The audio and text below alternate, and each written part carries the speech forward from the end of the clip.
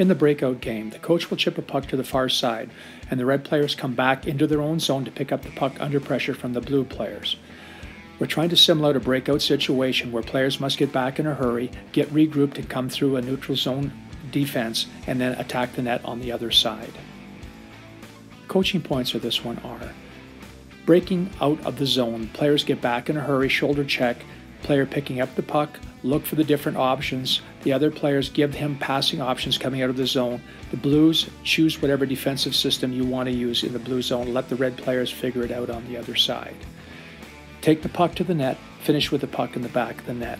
Change on the whistle. Each time, the coach will change sides as both sides get a chance to break out and a chance to defend. This is a continuous drill.